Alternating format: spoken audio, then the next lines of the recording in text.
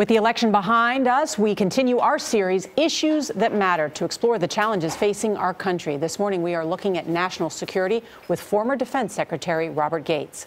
In September, Gates voiced serious concerns about Donald Trump in a Wall Street Journal opinion piece. He wrote, "At least on national security, I believe Mr. Trump is beyond repair." Gates added he is unqualified and unfit to be commander-in-chief. Secretary Gates joins us now for his first interview since the election. Welcome. Thank you. So how do you see him now, since we have seen looked at him as president-elect? You know, I wrote that op-ed based on the statements that have been made in the campaign about our allies, about NATO, about nuclear weapons in Japan and Korea, about China and Russia, about our troops, about our generals. And I must say, I think that based on what I've seen since the election on these issues, I'm hoping I was wrong. And you know people that were talking to him as well. And I know a lot of the people that he's talking to. I've talked to a lot of them, and I've encouraged them to serve. It's critical for us now that he is president-elect, for him to be successful as president, especially in national security. It's important for us all. So I think anybody who can do anything to help should do it. And those who want to stand on the sidelines, I would urge them to reconsider. What have you seen that is encouraging to you? Well, I think, first of all, I think some of the people that he's talking to for senior jobs I find very encouraging. They're very solid people. You know, I don't want to jinx anybody's chances, but for example, General Mattis, if he were to become Secretary of Defense, he would be the first senior military officer retired military officer to play that role since George Marshall in right the after World War II. Administration. And I would ordinarily have some concerns about civilian-military relationships and civilian control and so on, but not with Jim Mattis. Jim has a deep sense of history. He's got a great strategic mind, and the folks in uniform love him. I think he would be a great choice. U.S. law actually prohibits a member of a commissioned officer from serving as Secretary of Defense within 7 years. So how would President-elect Trump get around that? The Congress can pass a waiver, and I think if he had the strong support, as he appears to, of John McCain, the chairman of the Senate Armed Services Committee, I think getting that waiver would probably be more of a formality than a problem. It's so great to have you here because you've served 7 presidents, eight presidents, excuse me, yes, Democrats and Republicans. So you have seen how both parties work in this situation. There's a general as a national security advisor, potentially a general as Secretary of Defense, and a former general if Petraeus is chosen as Secretary of State. Is that too many generals?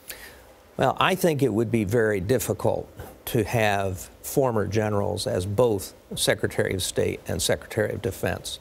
And, you know, the president will obviously have to make his own choices, but I think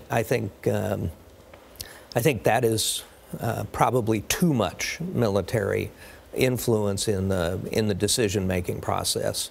I have the highest regard for and worked closely with General Petraeus, with General Mattis. General Kelly is being mentioned for possible positions. I think all 3 of them are amazing, terrific people.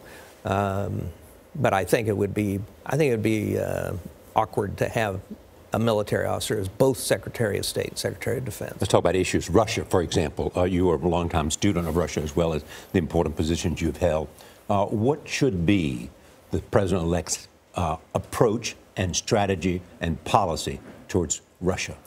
I think the President has to thread the needle between trying to break the downward spiral of the relationship with Russia that's been going on for the last couple of years, and at the same time send the message to Putin that the United States can't be pushed around, and that we will react and act to protect our interests. But I think there does need to be an initiative to try and figure out how we break this spiral. Have we sent a message that we can be pushed around by Russia?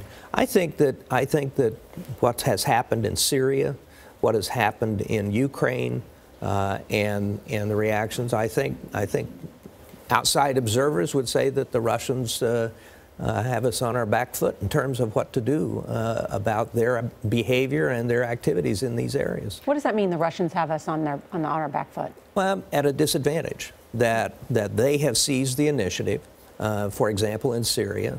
And so if there's an outside power that's calling the shots, if you will, in Syria right now, it's Russia, not us. And they're pushing in Europe as well. Pushing in Europe. You know, these stories about trying to bring about a coup in Montenegro, and the activities pushing against the Baltic states, Lithuania, Estonia, Latvia, and so on. And the German intelligence chief said this morning that he's concerned they may try to tamper with German elections. Yeah, well, and then there's the whole internet cyber problem affecting our election, right. and perhaps the Brexit vote in Russia. I mean, can we talk about ISIS? Donald Trump has said that he will defeat ISIS, but he has not yet presented a plan on how to do so.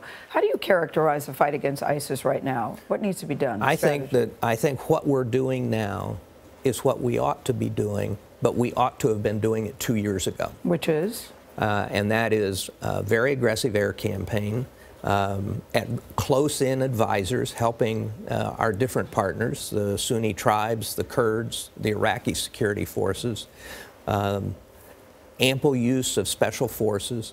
I think all of these things together are, as a package, are the right things to be doing. Can we be more aggressive in one or another of those? Perhaps. But I think the basic outlines of what we're doing is what we should be doing. This fight, we do not want to put large numbers of American troops back in Iraq. What does large numbers mean? Because there has been an increase of American presence on the ground. Yeah, we're I think back up over 5,000 or so, somewhere between 5,000 and 6,000. But to dominate the situation on the ground would be 10, 15, 20,000, and nobody wants to do that. To know what you thought before this election, you thought the Iran deal was not perfect, but my impression is you supported it. I thought we could have gotten a better deal, particularly on verification. The administration said we needed any time, any place inspections, and we didn't get it. So John Brennan talked to the BBC and basically British media and basically said it would be a height of folly for Donald Trump to void that agreement. I think it would be a mistake to tear up the agreement at this point. I think we would be the ones isolated, not the Iranians, because none of our other partners that helped negotiate that would walk away from it. But I do think what the new president can do is push back against the Iranians in all of the other activities. The behavior acts. In their behavior in the region, and, you know, pointing guns at our helicopters and challenging our ships, and they're meddling in Yemen and they're meddling in Syria and having significant troops. We should have, from the very beginning, made it clear that we were not going to allow, that the agreement on nuclear materials was not going to inhibit us in the slightest from protecting our friends and our interests in that region against the Iranians. The irony is the Ayatollah made it clear they were not going to be inhibited from doing other things in the region. I don't know why the president didn't provide that same kind of pushback. It seems to me that on China, on Russia, on Iran, you're basically saying we have to make sure that people feel our presence and do not push us around, and that we are, in fact, going to stand for what we believe in. Absolutely. But I do think there are lots of ways to do that without sending significant numbers of American troops around the world. I think that this sense that we've been at war for 15 years. We have used the military tool in the national security toolbox to the exclusion of almost everything else.